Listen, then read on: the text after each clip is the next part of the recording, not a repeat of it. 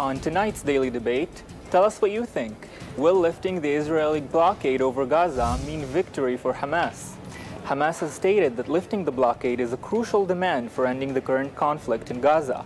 But as the countdown for another ceasefire between Hamas and Israel draws to a close, we are asking whether this will benefit Hamas more so than the people of Gaza. Be part of the discussion. Post your comments on our Facebook and Twitter, vote on i24news.tv, and join our panelists on the news today for all the answers.